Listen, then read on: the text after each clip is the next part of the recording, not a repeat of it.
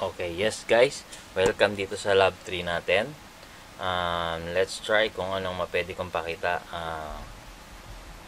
Bibigyan ko lang ang scenario. So, papakita ko sa inyo, CMD. Anong gagawin ko? Gusto kong pakita sa inyo, IP config.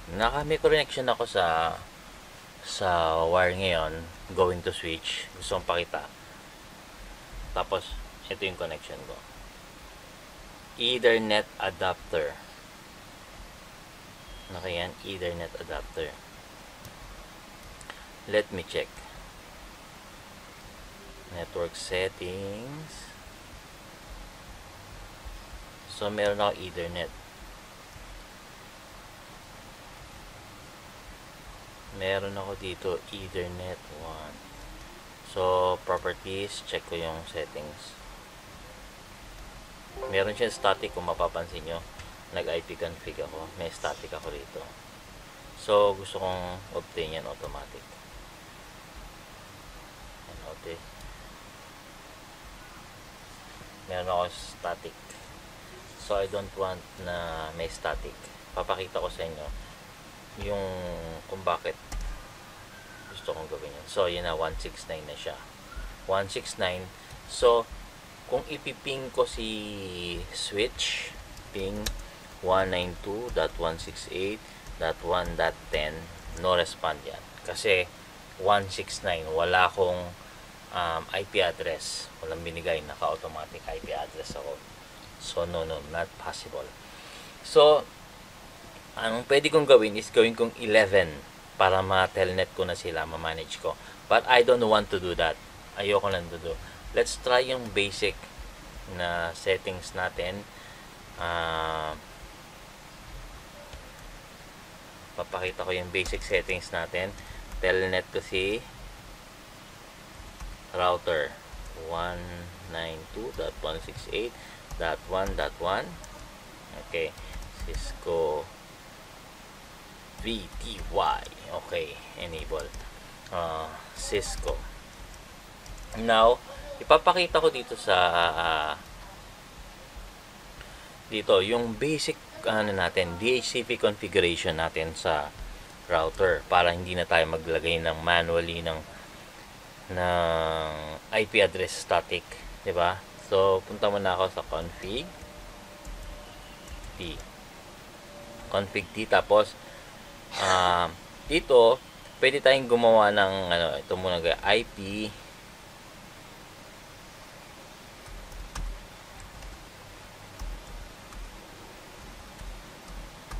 excluded muna. Ano excluded? Ayaw natin i-assign to. Excluded to sa pagbibigay ni DHCP ng IP address. I will say 192.168.1.1 hanggang, pwedeng isa-isa lang, pero pwede ring 2 hanggang 192.168.1.10. Medyo maingay sa labas, pasensya na. .1.10. So, yun excluded ko IP address. So, now, gawa na ako. IP DHCP. Ano yan?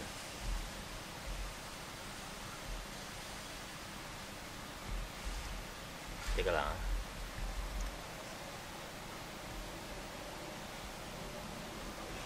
IP, wait. DHCP. Mali ako. May something. DCHP. DHCP, sasabihin nyo pool,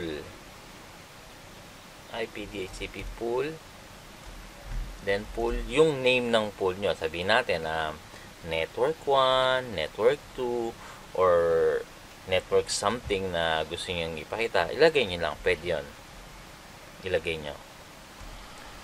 Let's say ang gusto kong sabihin is network 1, network 2, or network ni ganon, ni ganto. Let's say, this is my first network. So, lagay ko lang network, net 1, yung pangalan ng DHCP pool ko. Kung meron pa akong another na gagawin, net 2, para alam ko kung babalik ako dyan at i-configure ko siya.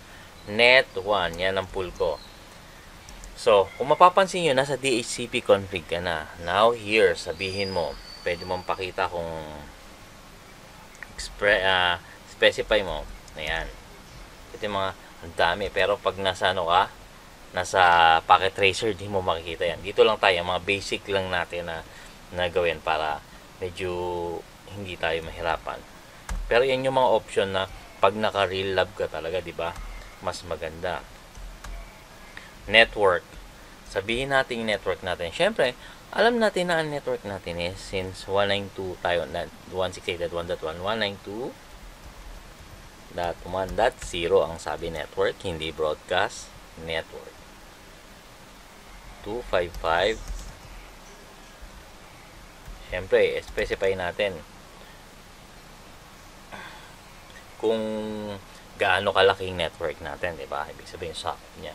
So, per class C lang yun natin. So, yan, network. So, what's next natin? Network. Pwede natin lagyan ng domain name. Okay.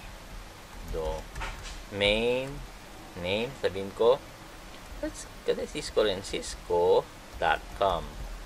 Okay. Network. Pwede nating lagyan na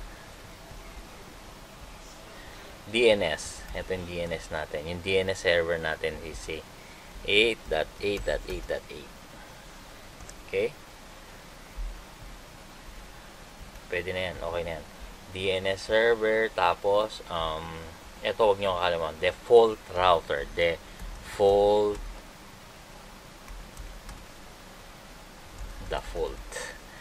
Default router. Ano yung default router? Ini-specify natin na itong default router niya is 192.168.1.1 na itong DHCP na to, itong port na yan, dyan niya i-apply yan. So, yan lang.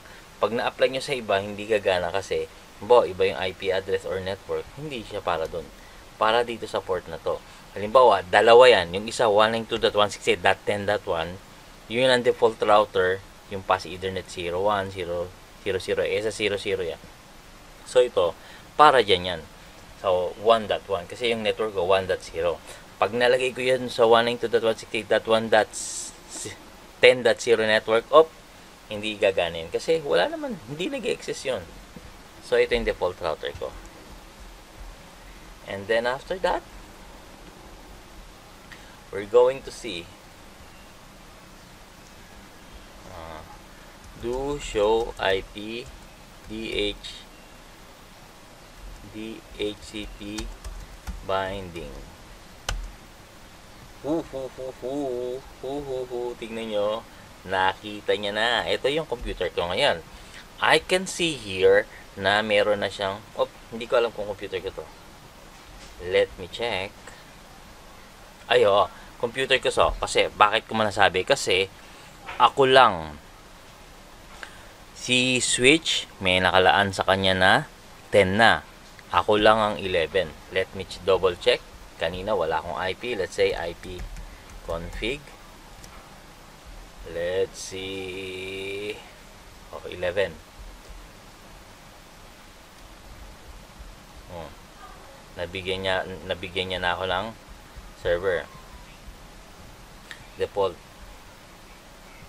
Default router ko yan So far nakapaglagay na tayo ng natin. Tingnan, gumana yung DHCP natin. DNS server, default router, nalagay natin. So far, good muna tayo dito. So, yun ang pinaka-aim ko. Teka lang, cancel. So, this time is, I'm gonna make a new connection. Papakita ko sa inyo. Network. Network. Why network? I'll say, puti uli. Dito na yon. Dito na. Wala na yung di na tayo connected sa console. Gamit na natin is telnet. Di muna tayo mag-SSH ngayon Sooner yan. Basic muna tayo. Telnet ko si 192.168.1.10. This is switch. Okay? Tignan natin kung gagana. Ito sa switch yan Cisco VTY kasi telnet tayo at hindi na console cable yung ginagamit ko. Connecting dito. So, yan. Enable. So, working. Cisco. So, ayan na ha. Ito, ang gamit ko dito is console. Console pa rin. Ito, tignan nyo to. Kukonect pa ako ng isa. Puti. Kukonect pa ako. Connect naman ako sa router. Anong router natin? 192.168.1.1. Yan na. Say telnet. Ngayon, syempre, Cisco VTY. Enable. Cisco. So, 'di ba, mas masaya o mas madali kung logical natin na nagagawa yung bagay-bagay, hindi natin minamadali. Kumbaga, ma-absorb natin. So, meron na tayong telnet ngayon. Hindi ko na kailangan mag-connect ng cable na console cable USB. Hindi na kasi mate-telnet ko na. Kahit dito, pwede natin i-telnet si telnet. Telnet natin tong na to, si switch. Ano ang IP niya? 192.168.1.10. Oh, mali. So, telnet 192.168.1.10. Diba? Cisco VTY. So far, kahit saan, mamamanage na tayo once na-establish na natin yung basic connection, and then we can proceed another thing. So, guys, hindi ko pa sinasave lahat ng configurations, ha? Kasi parang logical ako. Hindi ko yung gawa, save, konti-unti nga.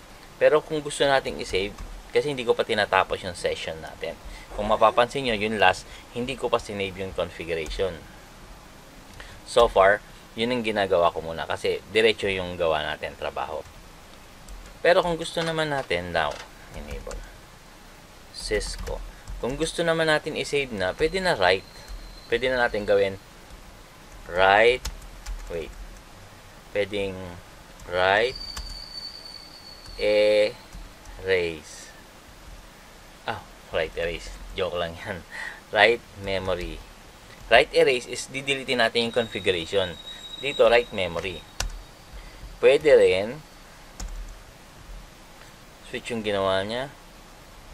So, switch yung na-save dito, telnet ko naman. 192.168.1.1. So, gagawin ko dito is Cisco.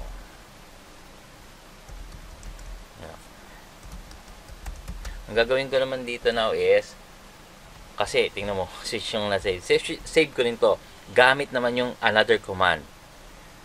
Copy running config startup config. Yan yung pag-save. Dalawang way. Huwag nyo nang papalitan kasi pag nag-type kayo dito ng iba, hindi na startup config ang pangalan niya. So, hindi na save yung settings nyo. So, tandaan nyo yan, wala kayong na-save na yung tinrabaho nyo, hindi siya na-save as startup config. Na-save siya as something. Like if you say type 1, na-type siya na 1, nandun siya. But yung file name niya is 1 at hindi startup config. So, wala siyang effect dun sa pag nag-boot siya, boot up yung uli. Wala siyang effect. So, just press enter.